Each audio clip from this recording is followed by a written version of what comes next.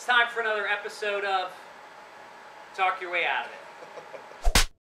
It.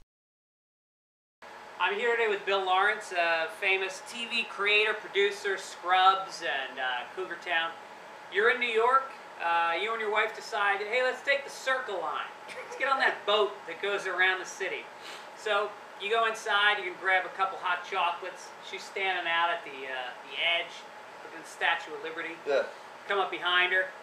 You do that thing, you know, where you take your hands, you just go right from the hips, right up underneath.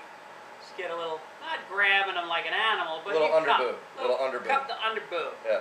At which point you go, oh, she got a lot bigger. Turns around, not your wife. Your wife, of course, is about 20 feet down. Now, she can't hear you. She doesn't know what you're thinking. She just saw you grope somebody. You're standing here. You're in the Circle Line. This woman's about to smack you in the face.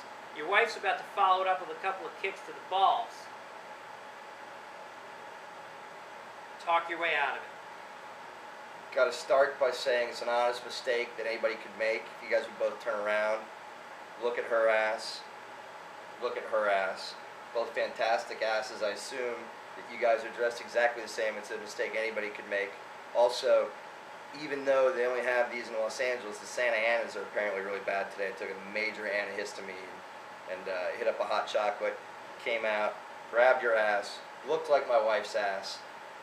Didn't realize it wasn't you, Krista, until I got to the boobs, because ultimately I care about you more. And the second I got to her boobs, not as good as your boobs. Big, floppy, not the kind of boobs that I like, you know. I'll take the shot. Ma'am, I'll take the shot from you. You chest-wise, you just don't match my wife. Ass-wise, I should have noticed, because hers is better than yours.